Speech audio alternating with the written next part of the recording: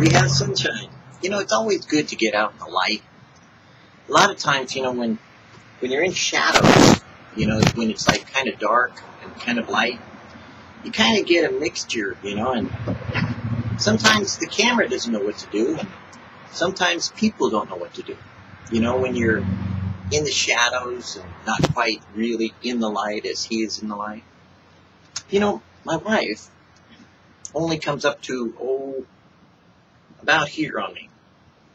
You know, I feel sorry for her because sometimes I go to hug her, you know, and she just kind of nestles into me, you know, and sticks her nose right up in my armpit. And you know what? It stinks. Yeah. Whew. Oh. I mean, my God, doesn't the guy ever use some deodorant?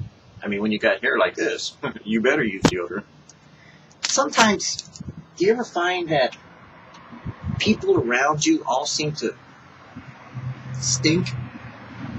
Or maybe you've kind of involved yourself in a lot of people because you stink, you know, and then it's kind of like a cultural odor, you know, you all smell the same. Do you stink? How would you know? Has anybody come up lately and kissed you and said, man, you know what? Whatever toothpaste you're using stinks. Oh, you're not using, sorry. Remember the old commercials with Scope? They used to say, put Scope on it. Put Scope. It was a gargle, you know, where you had to gargle so you'd eliminate that gingivitis, you know, and all that bad breath. Do you have bad breath? When you share what you're really interested in, do your words stink? Is it like bad breath after someone has talked to you? You know, they kind of go, man, you know, I used to go to that guy and he used to have a lot of good things to say, you know, and it used to be real kind of uplifting now. I understand that you can't always be, you know, the power of positive thinking because that's garbage, you know, that's like Dianetics. That's all phony.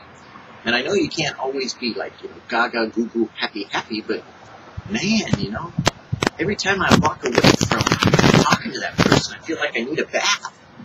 I feel like I got dirty or something, you know. Are you like that? Do people feel like after they talk to you that they listen to your latest gossip back by you? Latest fun, let's pick on this person because they're not one of us routines that they kind of go, they talk with you and they listen and they nod their heads, you know, but then they kind of don't spend so much time around you anymore, you know? And suddenly there's this whole new crowd that has come around you, you know? They all agree with you. Yeah, man, you know, that person, I hate them too. They're so disgusting. Ooh, yuck. You know, or have you picked up your own little let's rebel against authority routine? Oh, we hate the president. Oh, you know, we hate our governor. Oh, we hate our state. Oh, we want this changed and we want it now. God, you're not good enough. You're not moving fast enough. God, you may have put those people in authority, but guess what? We want to change and we want it now. We. Do you stink? Have you kind of gotten into some stinking thinking? I mean, really? If you haven't figured out that people downwind of you might know more about you than the people upwind of you, maybe the wind needs to blow through you, cleaning out the dirty linen and the stinking stuff that you've been doing. Because, frankly, it ain't happening. You see, God is in the business of saving souls. He wants people to come to Him in love. He wants people to come to Him in joy. He wants people to come to Him when they are in need. I see all the time people say that they hate Rick Warren, or they hate Oprah Winfrey, or they hate President Obama, or they hate Billy Graham, or they hate Greg Laurie, or they hate. They have this, you gotta say it this way, you gotta do it that way, you gotta. You know, people telling people what to do is kind of like one lump of doo-doo telling another lump of doo-doo what it ought to do. It just makes more doo-doo. Wash your hands of it. The person that you want telling you what to do, where to go, what to say, and how to be, is God alone.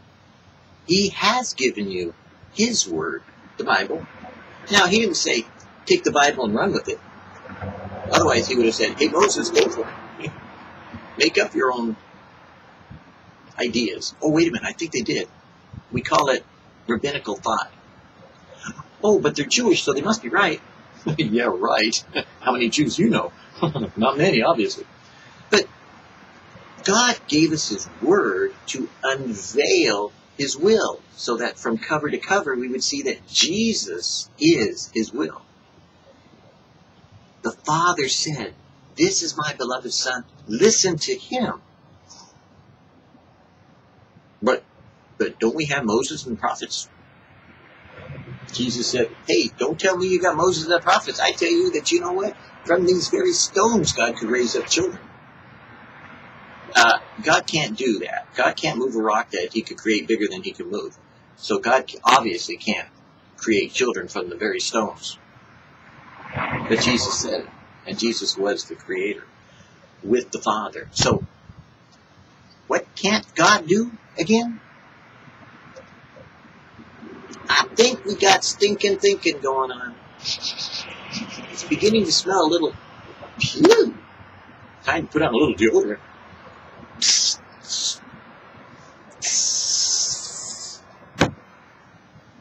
So, maybe God isn't interested in what you are telling people what they got to do.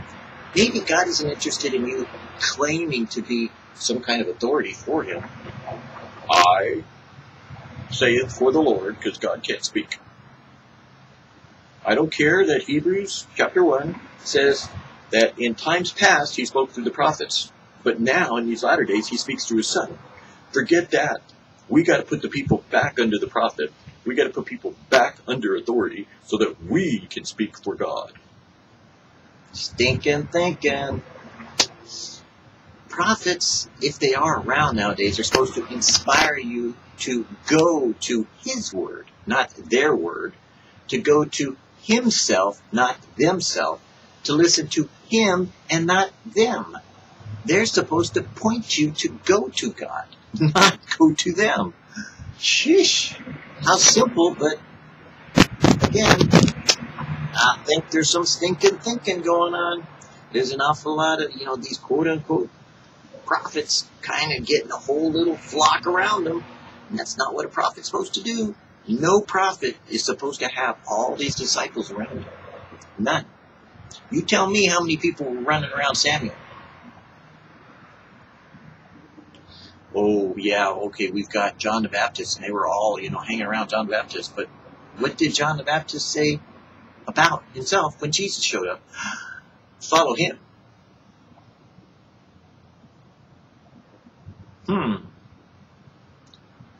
If I got a prophet and I got the Son of God, which one do I want to go to? I think if I go to this one, since He's lifted up, I'm going to look up. If I go to this one, since He's from the ground, I'm going to look down. Stinking thinking. I'm telling you. When I go to hug my wife, she can tell whether or not I put deodorant on, because you know what? I go to hug her in love. I say, oh, God bless you. I love you, honey. And she can smell how stinking I am. Did you know that the closer people get to you, especially when they read what you have to say, when they hear what you're saying, when they hug you and try to love on you, they can tell if you've been stinking, because they go, when's the last time you washed your clothes? Man, when's the last time that you took a bath? When's the last time you used deodorant? Hey, boy, God bless you, and stay over there, because they'll get up from their pew and move over one. Bet you didn't know why they were moving. It's true that when a person, and you could try this, lives inside of a house, and say there's something in there that stinks. The first wave, when they walk in the door, shocks them. Oh, that stinks. What is it? But once they've stayed in it for an hour, their nose becomes desensitized to it. Their mind tells their nose to ignore it.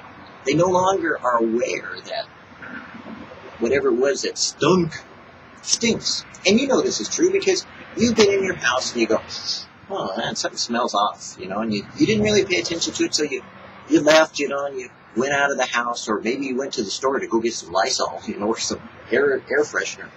So when you left the house, you didn't smell it because you were on your way. But when you came back in the house, you opened the door, whoo, man, what's right? You started spraying like crazy because you were, again, resensitized to it. That's what the Word of God does for you. If you're not in the fruit of the Spirit, but you're in the gifts of the Spirit, you may be missing the point of your nose, which knows if you're stinking or not. So be careful. A lot of your fleshy ideas, when they're portrayed outward about works, really is a lot of sweat. And do you know what happens when sweat happens? It's called perspiration. And when you perspire, when you have to work at it, especially with grace, it stinks. Be careful. You may be surprised. You go into a crowd and you smell something, you go, who flagellated? I had to think of the word, but I can't even remember. Who flagellated? That's disgusting. And some people think, that's funny. Next time somebody thinks it's funny when you flagellate, think about it in the presence of God. Do you think it's funny to flagellate in front of Him? Since Jesus is in you and I don't think that's so funny anymore. Could be like walking into the holiness of God and going, I don't think so. It may seem funny on the surface, but once you're there, you won't do it. So, rather than being stinking thinking, I think we ought to be the aroma, the scent, the fragrance that God desires, which God says is our prayers, that they are a sweet incense to Him, that He too, because He has and has required that in His presence there be that burning of incense, that God doesn't want to smell us either, because He knows what we smell like. He created us. Responsibility. I am beside you, a very human Jesus who understands all your weaknesses and sees to your struggles and conquests. Remember, I was the companion of the weak. And that's W-E-A-K, not the latest phase that you're going through. Ready to supply their hunger, supply their teaching, and teaching my followers their responsibility towards all people. Not only to those near and dear to them, but to the multitude. Gee, someone came to me and they said, you know what? I hate Oprah Winfrey. She's of the devil and she's teaching the devil. And I said, so pray for her. They came back to me, but I got to tell people about Oprah Winfrey. I said, so tell them you're praying for her. They said, no, you don't get it. I really have to warn people about Oprah Winfrey. I said, well, warn them to pray for her so she'll get saved. No, you don't understand. I have to warn them and tell them not to do what, you mean you want me to pray for her? It's like salvation? No, that's not my gift. Really? You see how easy it is to get off track when you should be on track, so that you're a railroad, so that you're heading straight directions and not going around the curve and running off the tracks because you're going too fast to jump to judgment? Have you jumped the tracks on people that God is trying to save and you're standing in the way? God's business is about salvation. For God so loved the world that He gave His only begotten Son, whosoever believeth in Him should not perish but have everlasting life. And you are the communicator of that. You have been given life, grace, and mercy that you could share with others. Life, grace, and mercy. You can love them into the kingdom of God. You could share with them and enjoy that long-term gardening effect of doing a little bit at a time and watching that little seed of the Word of God begin to sprout and grow. And as you begin to water it more and more, you can see how slowly a person comes to God. And once they do, woo, Imagine the effect that they have. All because you took the time to not condemn, but that you convinced or you cared for the person God died to save. Lord, send them away that they may go into the village and buy themselves victuals. They can do themselves and find it for themselves. And they can take care of themselves and they can go off their way, said my disciples, with no sympathy for the fainting, exhausted men and women and children. But I taught that divine sympathy includes responsibility. You give them to eat, was my reply. Me? But Lord, you got pastors for that. Me? But Lord, you got prophets for that. Me? But Lord, you got the Bible for that. I mean, God, you got worship leaders for that. I mean, you know, if she comes knocking on my door, maybe I'll invite her to my church. But maybe she could go to some other church. But we have tracks for that. Not me, Lord. You don't want me to give her, him, them something to eat, do you? I taught that pity without a remedy for the evil or the need is worthless. You give them to eat. Wherever your sympathy goes, you must go too, if possible. It's not enough to send a check.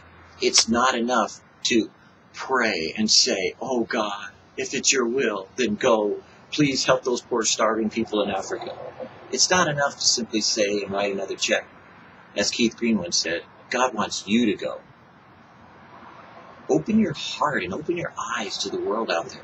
They need you. They don't need your money. God knows He doesn't care about your money. He cares about the love that you have in your heart that you should be able to share with anyone, anytime, anywhere, always. Otherwise, you know what? When you walk into God's presence, you know, especially on a Sunday morning or some other time, and Jesus said, look, if your brother has aught against you, or you haven't done all these things that I've told you to do, you know, go first, reconcile yourself to your brother, then bring your offering to me, then come to me. But don't come to me first and then tell me, oh, God, we love you so much, but we're not willing to do what you say. We're not going to feed the sick. We're not going to clothe the naked. We're not going to go and reconcile ourselves to our brother. We would rather hate them and, you know, push them aside and tell them that they're not saved. Stinking thinking. You got body odor. And a lot of times, that's the problem. It's the body of Christ has body odor because it's been in the body of Christ too long. You go out and you find somebody that's hurting. You go out to a street person, they don't care what you smell like. If you got something good to say, guess what? They want you around them. If you got something to give to them, they want to take it from you. Believe me, they do. They want to have it and own it. But they're not going to buy into any of the bull, loamy that you're spewing when you don't bother to care. You see, one of the things people were shocked about me was that, you know, if I got dressed up on a Sunday morning and somebody got baptized, I'd hug them. Didn't matter if they were going to get my clothes wet, or if somebody just got saved or somebody I was witnessing to, you know, whatever I was wearing, I'd hug them. Didn't matter whether they stunk or not. In any country that I went to, wherever it was, no matter what they were, what they were doing, I'd hug them. Who cares what you're wearing or what you're doing? My God, it's not like you're going to get sinful because you were just, oh, in their presence. Like some people say, oh, you know what? These people, you can't go there. You know, God can't go there because God doesn't go there. Baloney. You can go anywhere you want to that God sends you. You give them to eat. Whatever your sympathy goes, you must go to if possible. Remember that in thinking of your own needs, claim from me the same attitude now. When you want something for yourself, oh, it's easy to ask for. But when you want something for someone else, do you ask with the same intensity? The servant is not above his master, certainly not in spiritual attainments. And what I taught my disciples, I did, and I chose to make an example for you to do. So fainting and needy by the lakeside of life, know that I will supply your need, not grudgingly, but in full measure, as you choose to take that which you have and give to those who are in need. You feed them. You go. You clean up your act. You get prepared, as it were. But stop the stinking thinking and stop smelling like you think a rose. when really you smell like dew and dew. You're just a bunch of doo-doos wandering around trying to do something that God never told you to do. He didn't tell you to condemn the world. The world's already condemned. Nobody needs to be told that. They already know it. You don't need to go out and shock someone thinking that they don't already understand where the world is headed or what's happening in the news. They already know. What they don't know is the living God. And if he's alive and well and living in you. And there's only one way to show that. I can tell you this great analogy. Have you ever been in a store, somebody walks by and you go, a woman walks by. Every man knows this one. A woman walks by and goes, and immediately his head turns and follows her because it's like that smell, that perfume just catches you and it just drags you along with it. I'll admit, sometimes people over-perfume, older folk, but boy, if it's just the right scent, whew, it just drags you along with it. And you know, that's what God does. When it's godly and when it's Jesus, not only does it smell good, not only does it look good, but you can breathe in life from it. It smells so good. You just, and that's what your words are meant to be. That's what your life is meant to be. That's what you, next to someone else, are meant to be. Someone they want to be around. Not someone that stinks. Because after a while, they won't be around you. After a while, neither will God.